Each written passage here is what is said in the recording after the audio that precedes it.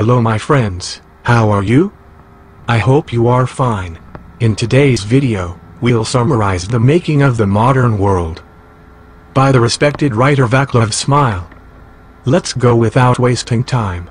Vaclav Smil on the making of the trendy world. I just picked up the book Making the Trendy World, Matter and Disposal of Materials, by Vaclav Smil, who was on Bill Gates' list of the best books I've read in 2014.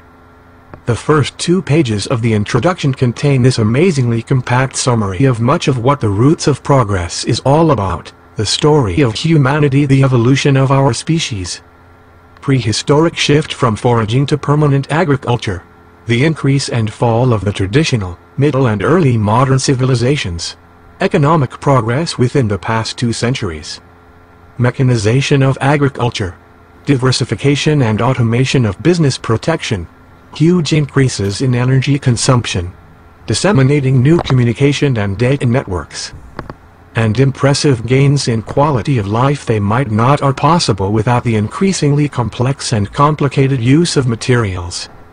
Human ingenuity has transformed these materials first into simple clothing, tools, weapons and shelters, then into more elaborate dwellings, religious and funeral structures, pure metals and alloys, and in recent generations into extensive industrial and transportation infrastructures, megacities, synthetic and composites, and into pillars and enablers of an electronic world. This physical progression wasn't a linear progression, but of 2 unequal periods. The primary was the very slow rise that extended from prehistory to the beginnings of rapid economic modernization, that is, until the 18th century in most of Europe, and until the 19th century within the U.S., Canada and Japan, and even the last half. From the 20th century in geographical region, the Center-East and China, the overwhelming majority of individuals lived in pre-modern societies with only limited quantities from simple possessions that they made themselves or that were produced through artisanal work as unique pieces or in small batches, while the products were made in larger quantities, be it metal objects, bricks and burnt tiles, or drinking cups are too expensive to have on an oversized scale. The most reason for this limited mastery of materials was the restrictions of energy.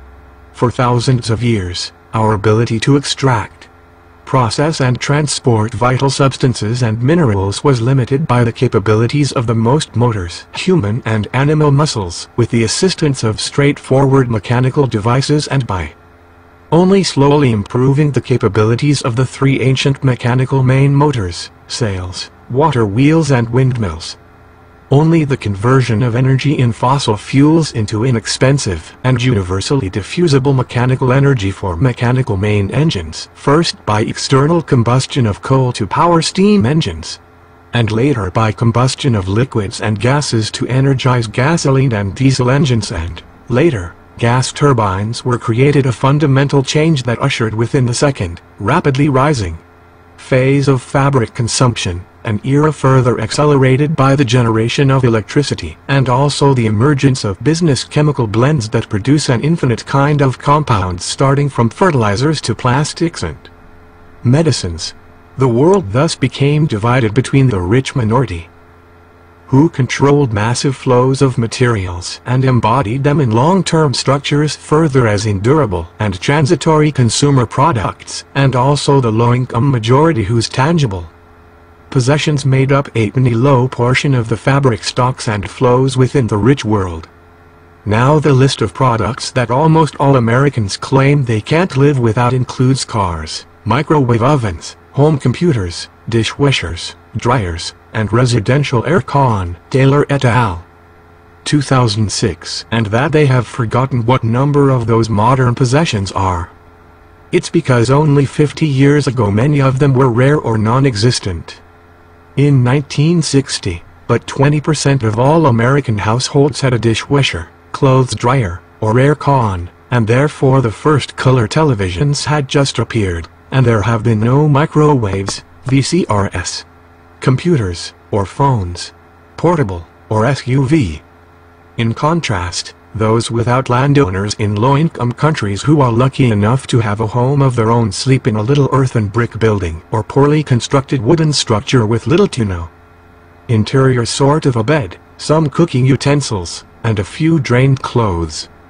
Readers who don't have a concrete picture of this massive physical division should observe Peter Menzel's Physical World, a world family portrait where families from 30 countries are photographed before of their residences amidst all their household possessions. Menzel, 1995.